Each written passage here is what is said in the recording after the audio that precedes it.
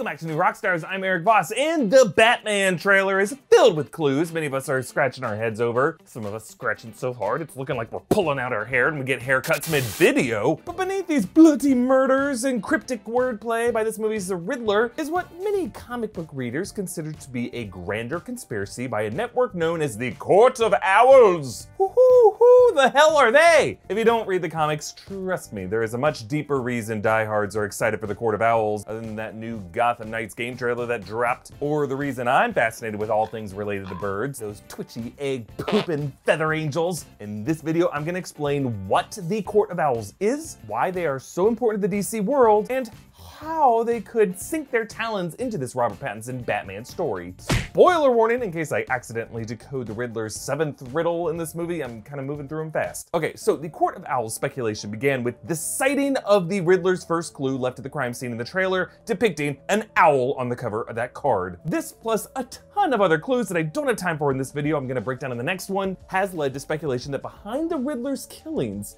is an attempt to expose the Court of Owls as the shadowy cabal controlling Gotham City. So the Court of Owls has become a favorite Batman villain since 2011 when they emerged in the New 52 comics. In this reboot, Batman was now only 5 years into being a vigilante in Gotham, so he assumed that he knew the city in and out, but there was still a lot about Gotham that he did not know. By the way, this might correspond with the Batman director Matt Reeves' insistence that his story is a year 2 story, not an origin story, but a story set early enough in Batman's life so that he can still be caught off guard by secrets lurking on the other side of his slightly elevated collar. The Court of Owls run begins with the discovery of a corpse pinned to a wall with these blades, and an autopsy reveals that in his tooth is a filling imprinted with an image of an Athenian owl, which is a symbol of wealth and power dating back to ancient Greece. And again, yes, there are owl sightings that I think are just like this in the Batman trailer. They're very easy to miss and there's a lot to go through. Just keep an eye out for that video where I go through them all. Gordon and Batman recall a nursery rhyme they heard as kids, kind of urban legend spread around the youth of Gotham, and the rhyme went as follows. Beware the Court of Owls that watches all the time,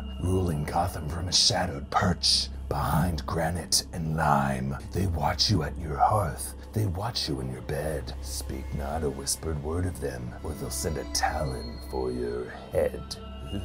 Yeah, Batman thinks this is a crock of shit until, as Bruce Wayne, he meets with mayoral candidate and city leader Lincoln March, kind of a parallel to Bruce Wayne idealist figure with big plans to revitalize Gotham, when wow, a Talon comes for his head. An assassin named Talon who slashes at him and tries to kill them both. Lincoln says that the Court of Owls is targeting him because his plans contradict their interests for the city and that they left a nest filled with bones at his house. A nest of bones, a detail I didn't find too weird since I went through a phase in which I was leaving that around my house as a kid. I wanted to be a bird. Ooh, and by the way, it's worth noting that this Batman trailer also opens with the assassination of the city's mayor, but I think there's a twist involved there. Okay, so in the comic, Batman applies his awesome detective skills and ends up researching his ancestor, Alan Wayne, kind of a nutso. Alan Wayne's trust built a number of the buildings in the Gotham skyline, and like many architects, he had a superstition that involved him skipping the 13th floor in the building's construction, which Batman discovers resulted in the Court of Owls using the 13th floor of these buildings as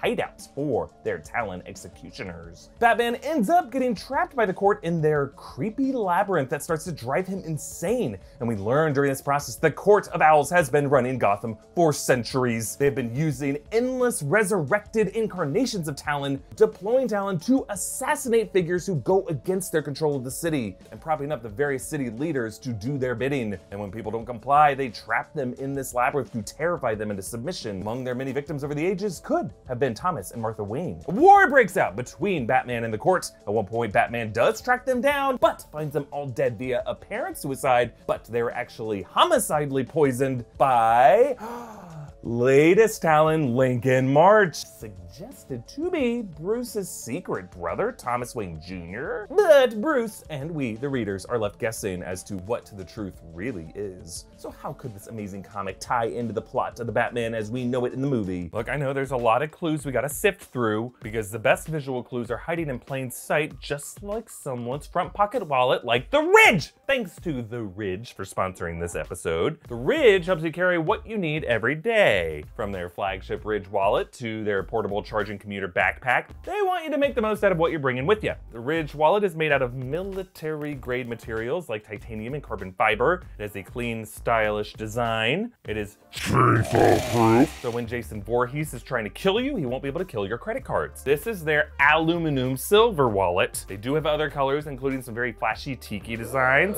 This thing is light, it's strong, just like you.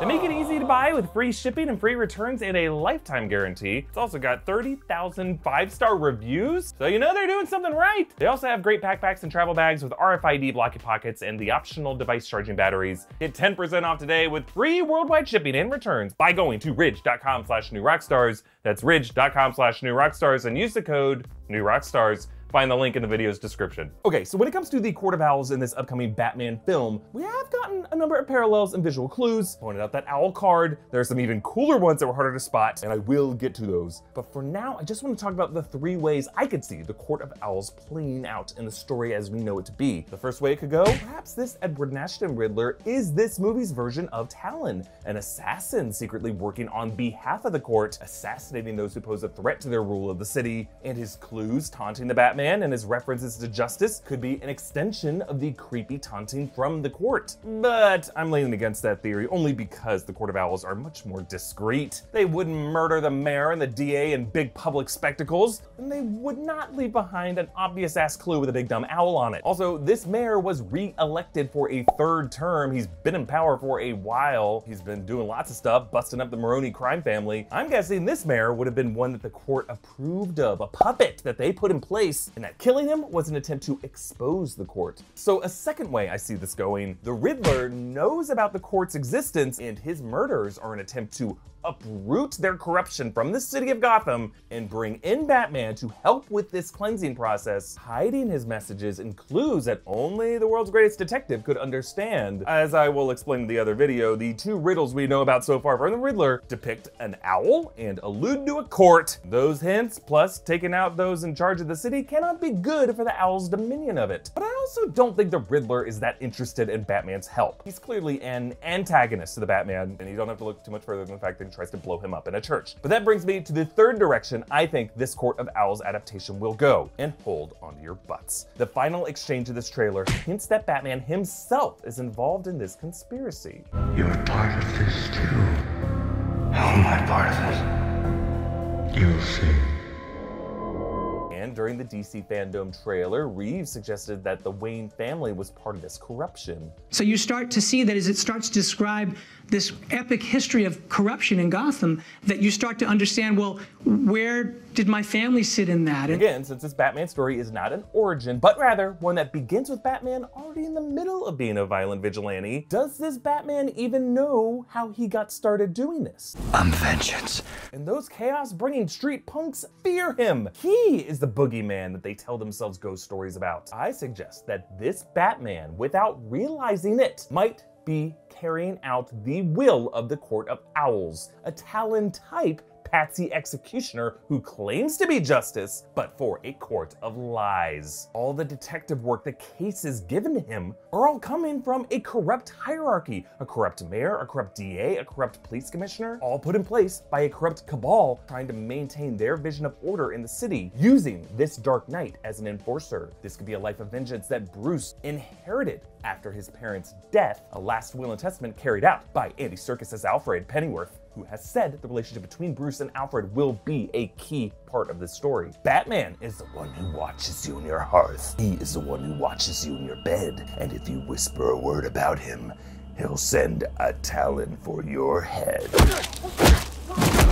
And the Riddler's clues could be an attempt to expose to Batman the lords he has actually been serving. That is the blindness referred to by the Riddler's words. What is the price for your blind eye? Trust me, there are a lot of visual owl clues that back this up. We're gonna go deeper into this in the next video. Stay tuned. In the meantime, follow me on Instagram at Erik Voss, follow New Rockstars, subscribe to this channel, and hit that notification bell so you'll be there when the video comes out. Thanks for watching, Batman.